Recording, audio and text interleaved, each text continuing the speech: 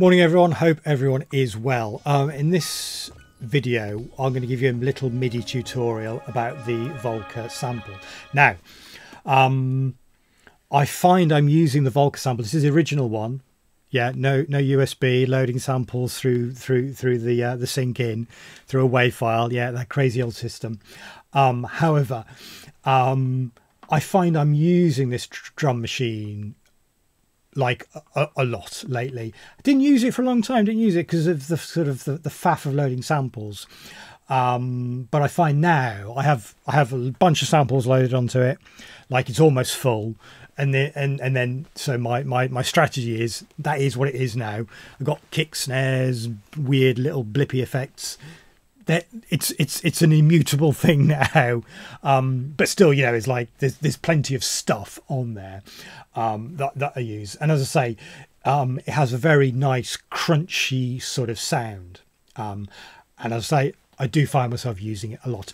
This is a MIDI tutorial, so we're going to ignore the internal sequencer.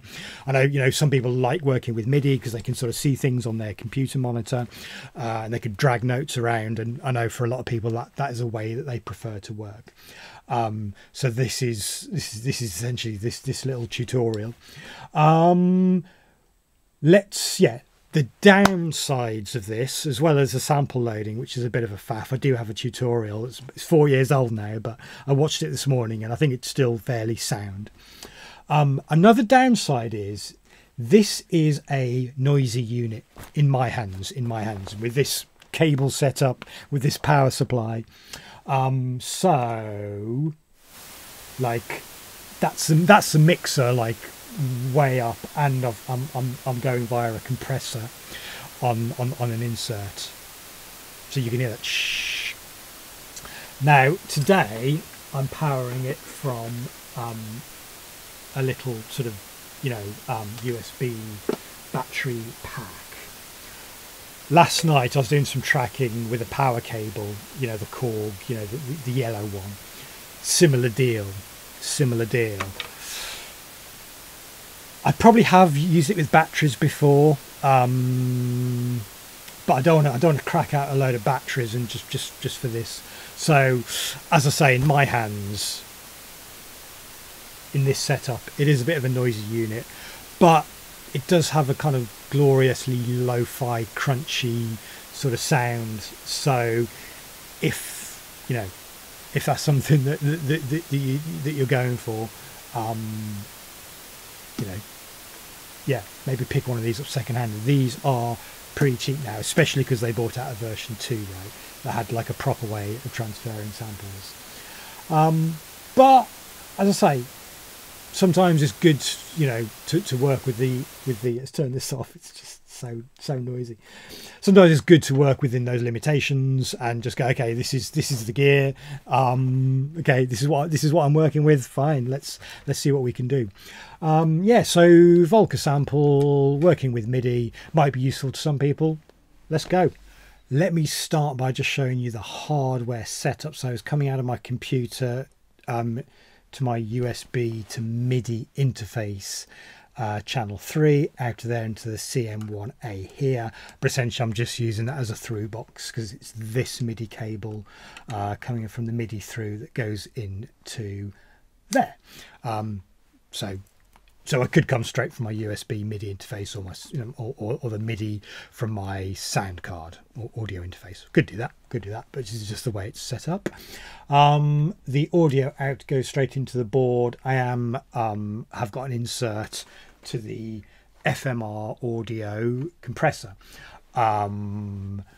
Recording these through a compressor, it sounds really nice, and that's a pretty nice compressor.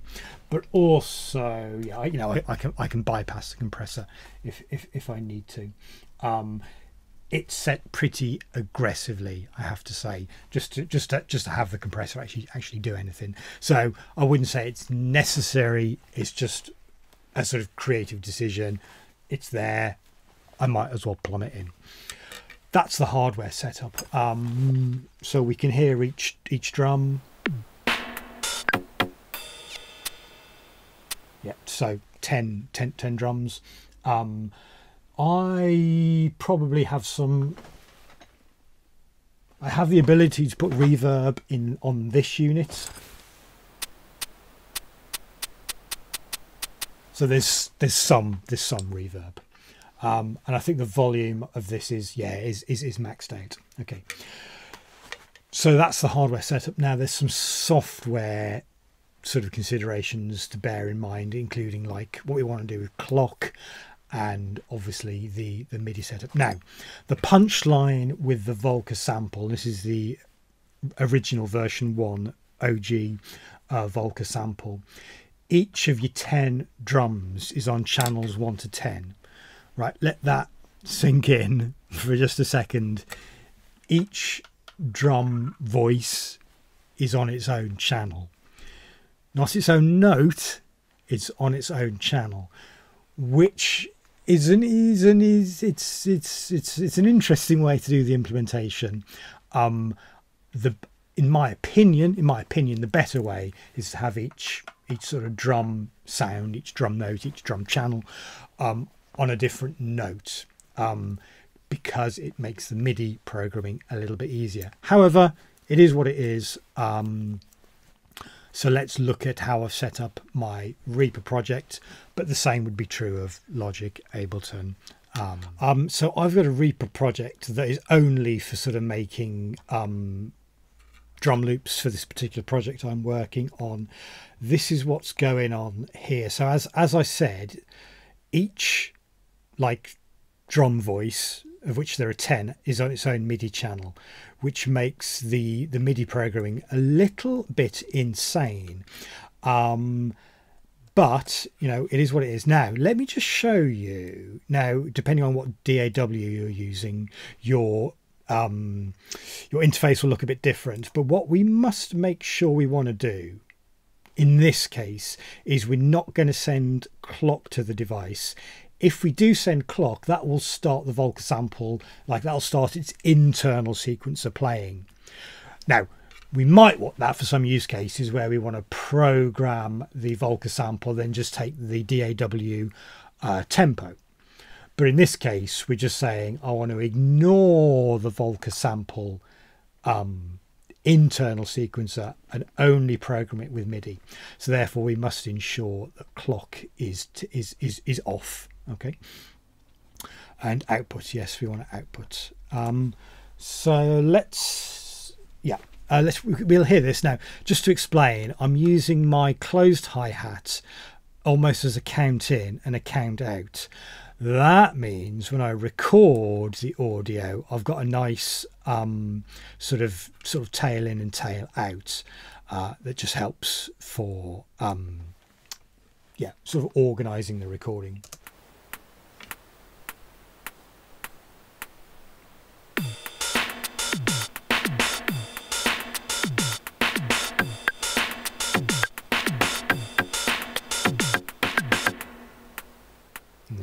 There we go, it's just a sort of an outro.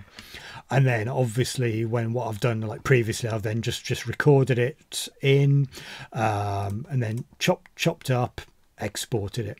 Okay, so I mean there could be a number of ways of doing this, but essentially, you know, we've got a kick channel, we've got a snare, we've got closed hi-hat and open hi-hat. Now I've put these on channels 3 and 4. That doesn't necessarily make sense for the Volca sample because I believe the choke channels are 9 and 10. What that means is you can set it up so when you trigger a sample in channel 10, that will choke off channel 9. So this is the way, sort of like, it tries to mimic a real hi-hat where when, you know, obviously you can play an open hi-hat and that is choked off when you depress the pedal of the hi-hat and you get that closed hi-hat sound. So if you're working smarter, you'd put your hi-hats on 9 and 10, but you know, just for these particular samples, you know, the choke effect is not really needed. You know, because the open hi-hat doesn't ring out for like 3 seconds. So what else can I show you that is helpful? So obviously in Reaper, what I'm able to do is nest all of these 10 channels into something called a folder. What's very cool about this, obviously I've got some nice UI control over that. Also, I only need to worry about sending MIDI over the folder rather than each channel. Send to original channels, that's important, because then if we go into kick, obviously the note doesn't make any difference, you know. It doesn't matter where, you know, it doesn't matter the pitch, right? It doesn't matter the pitch. It's only going to be the kick, because if we go note channel, there we go, that's on channel 1. Okay. Now obviously we could put some more snares in, but we're only hearing the kick, right? Because as defaults, you know, this is putting it into channel 1, but you know, we can select these and channel 2. So we could put all our MIDI onto one, you know, on all our programming. Well, let me just solo this so you can hear that. So those are the 2 kicks we've added. Right. And then we could, you know, but see what's confusing about this setup is those could be the same note, right? Those could be the same note. Now we know they're channel 2, right? But then if you open this 6 months later, you'd look at that and you'd go, what, you know, what's going on? Because then you could put, you know, you could put a hi-hat in there. We know that's on channel 3. Put another hi-hat in there. Put that onto channel 3. Right. But that is so confusing. Let's get rid of these other things we've added. It's too confusing. Now to make things less confusing, you could say, well, I'll just for my knowledge, I'll put my snare onto C#. You know, and sort of, you know, you could use note mapping that you know from other bits of hardware, right? And you know, I think often, you know, hi-hat is B flat and A flat, open hi-hat, closed hi-hat. Toms are often F, G and A. So, you know, you could use a sort of pitch vocabulary that you sort of know and love. That is fine as long as you've got your sort of you know, all your channels sorted. As I say, for me, just to make things clearer, you know, when I look at this, you know, 2, 3, 4 months down the line, if I've got, you know, I've got a kick channel, I've got a snare channel, I've got hi-hat channels. The other advantage of this way of working, even though you're generating a lot of tracks, right, 10 tracks just to record one loop, but I think, you know, obviously I can just solo my cymbal. There we go, that's a cymbal track. And then if I wanted, yeah, so here I think I'm just making a loop that is literally just a cymbal. Yeah, there we go. So this audio loop will be just cymbal, and then this next audio loop is just a variation of this guy, right?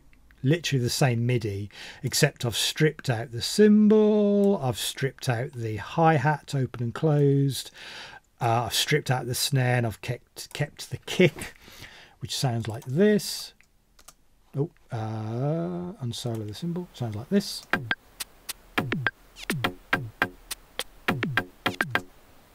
Versus like the full loop.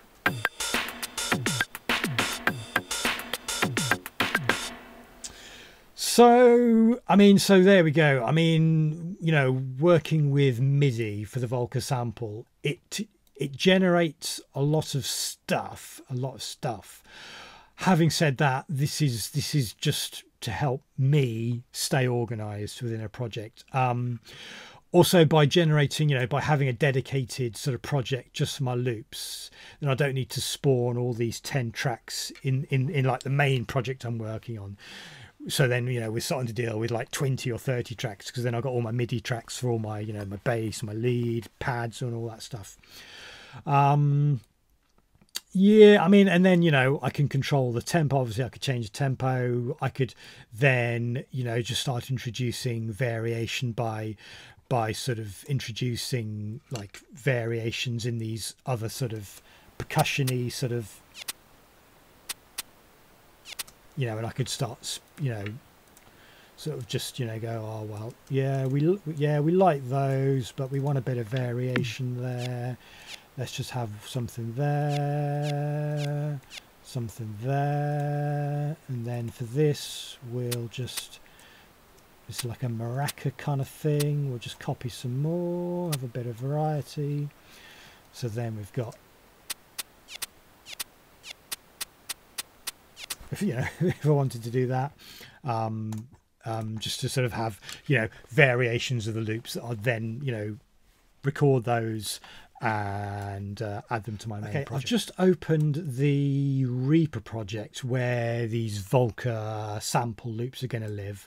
So we can see we've got some, you know, we've got, you know, musical MIDI, you know, we've got some Neutron FX, Volca keys, SH101, modular synth, although at the moment these are all sort of plugins that I'm just, basically this is like a sketch.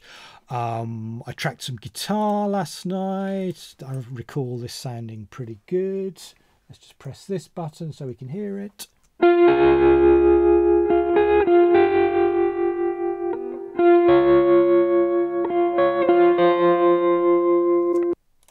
That sounds good, doesn't it? Yeah, okay, here we go. So we got a drum loop, which I believe that's an old Drum Brute loop.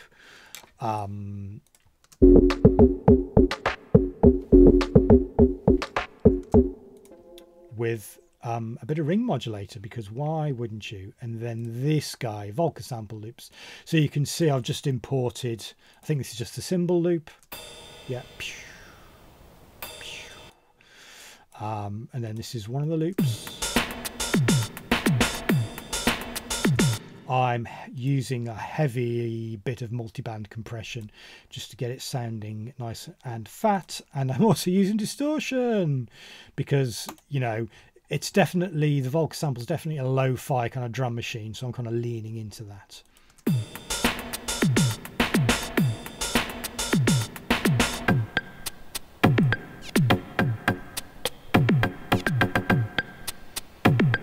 So you can see I've sort of generated a few variations of the drum loop, which I'm then using my sort of colouring to sort of help me discriminate between the different loops.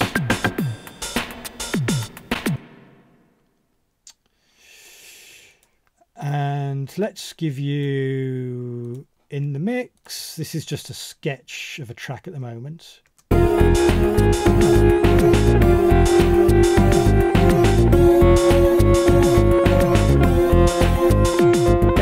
Bit hot.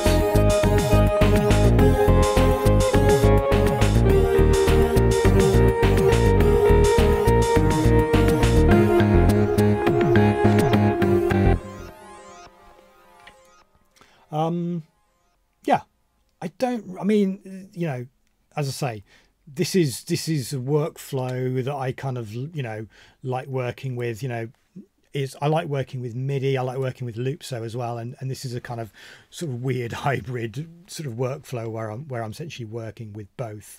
The disadvantage of this is if I'm thinking, like, if I'm listening to this and I'm going, you know, oh, I don't know, that's just I don't know, not really loving that loop, you know. Then got to go, oh, okay, got to go back, open that project.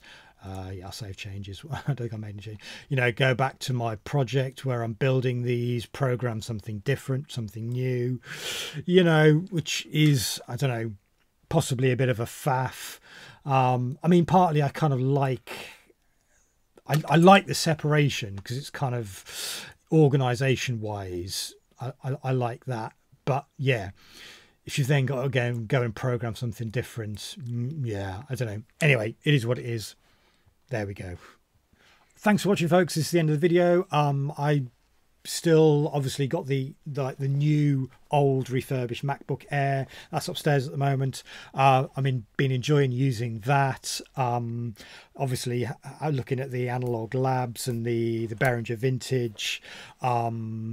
At the moment, I've kept everything I've shown you. I've kept, nothing's been deleted yet. But that hard drive space is sort of rapidly diminishing.